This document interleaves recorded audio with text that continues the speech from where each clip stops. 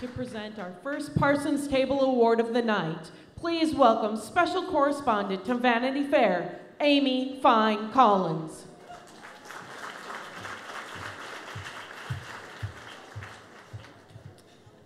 Hello.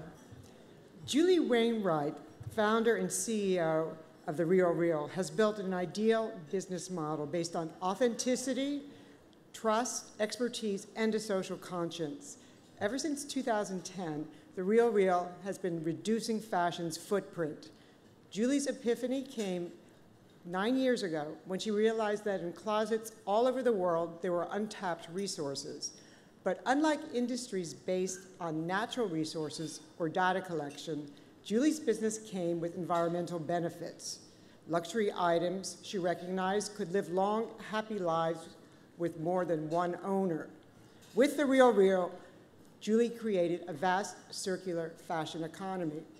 The RealReal is now the first company in the resale industry to join the UN Climate Change's Fashion Industry Charter for Climate Action, and the first to quantify the positive effects of consignment on the planet with its sustainability calculator.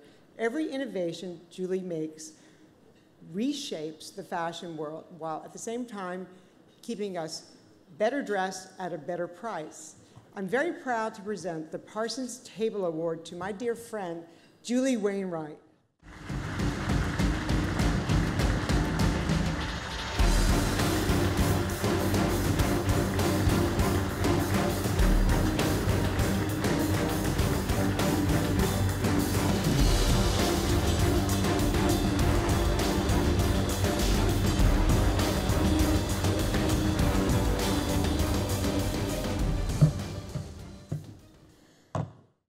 All right, hi. Wow, this is awesome. So I'm gonna get a little more personal here. I'm really honored to accept this award in Parsons. I'm the daughter of art students. They graduated well, my mother didn't, because that's what women did then, but my father did, from the Chicago Art Institute. So I grew up surrounded by creativity, and to be honest, a little artist craziness. I'm sure you know what I'm talking about.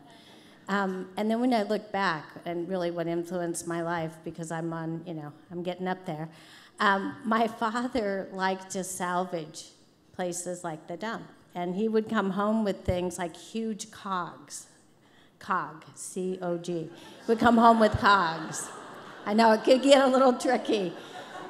But what he would then do is turn it into lights, hanging lights. And my mother, who had hopes of becoming a fashion illustrator, sort of those were dashed, but she was always a student of fashion through the ages. She loved drawing period costumes. She sketched current designers. She started teaching me the color wheel before I was 2. She also liked to test me on the color wheel. So all of this happened as probably before I was reading. She tried to teach me how to play bridge at the same age. So she had a lot of aspirations. The bridge thing never stuck. But what happened was I grew up with a deep love of creativity and seeing the world differently. And so this is why this award is so special to me, because I think Parsons epitomizes creativity and seeing the world differently. So thank you very much for Parsons.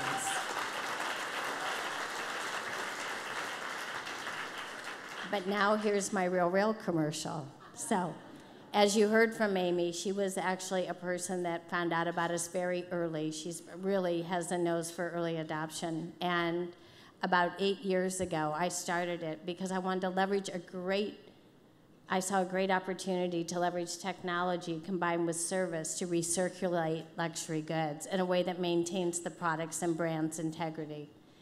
As with any disrupting business, the fashion industry has taken a bit, some longer than others, to come to our side and see our value. But we are now a force, and we're just getting started, and we're really getting big. We're building a company with integrity, trust, and transparency, and of course, fulfilling a real need in the market. And by doing so, success happens. We have introduced hundreds of thousands of new people to covetable brands that were new to them. We paid over $1 billion cumulatively to consigners who have worked with us. But most importantly, we have saved 1.3 billion glasses of drinking water. We've reduced emissions to the equivalent of 87 million driving miles. And in case you want to understand what that is, if you started our Soho store and you drive to our store in West Hollywood, which we call WeHo, you have to do that 31,000 times. So, I am so proud.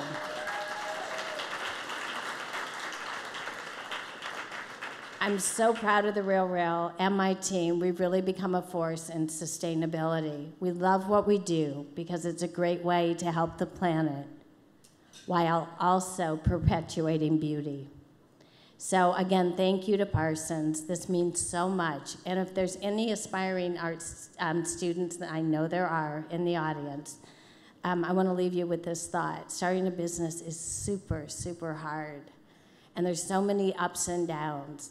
And there's days when you're going to say, this is ridiculous and I can't do it, but you can, and it's really worth it. So keep going. Thank you very much.